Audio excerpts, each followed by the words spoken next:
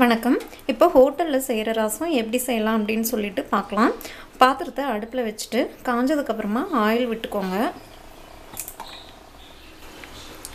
எண்ணெய் நல்லா காஞ்சதும் கடுகு சேர்த்துக்கோங்க. கடுகு நல்லா பொரிஞ்சதும் கொஞ்சமாக கருவேப்பிலை போடும்போது என்னென்னா, நீங்கள் எவ்வளோ உங்களுக்கு காரம் வேணுமோ அதுக்கு தகுந்த மாதிரி பச்சை மிளகாய் நான் 2 கட் பண்ணி வச்சுருக்கேன். கூட ஒரு 10 பூண்டு பல்லை தட்டியோ இல்லைன்னா நீங்கள் பொடி பொடியாக நறுக்கியோ கூட சேர்த்துக்கோங்க. இது நல்லா வறுத்துக்கலாம்.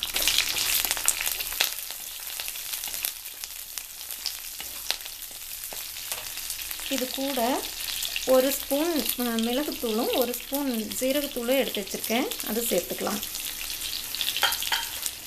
அப்புறமா ஒரு 1.5 டீஸ்பூன் அளவுக்கு கொத்தமல்லி தூள் எடுத்துருக்கேன், அதையும் சேர்த்துக்கலாம். அப்புறமா கொஞ்சமாக மஞ்சத்தூள் போட்டுக்கலாம். இது எல்லாத்தையும் நல்லா கலந்துக்கோங்க.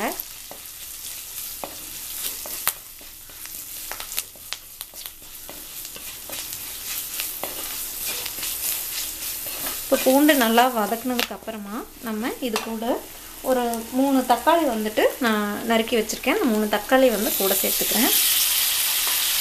தக்காளி சீக்கிரமாக வேகணும் அப்படின்னா நம்ம இப்போவே உப்பு சேர்த்துக்கிறது நல்லது. அதனால் கொஞ்சமாக உப்பும் சேர்த்துக்கிறேன்.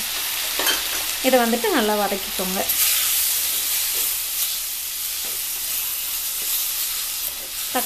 தக்காளி நல்லா வேகணும்.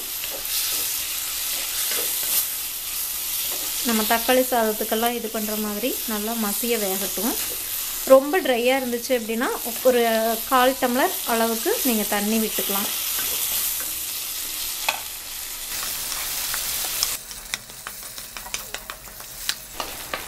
இப்போ பார்த்தீங்கன்னா தக்காளி நல்லா மசிஞ்சு வெந்துருச்சு.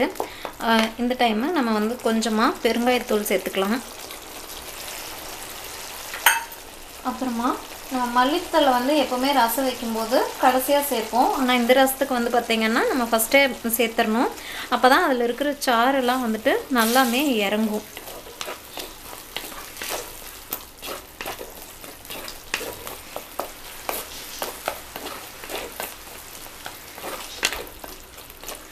ஒரு 2 நிமிஷம் வதக்கி விட்டுட்டு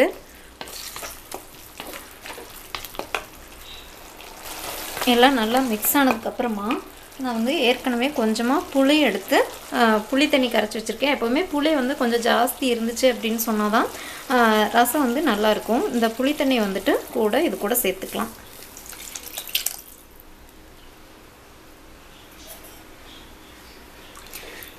இப்போ நீங்கள் உப்பு மட்டும் கரெக்டாக இருக்கான்னு சொல்லிட்டு பார்த்துக்கோங்க.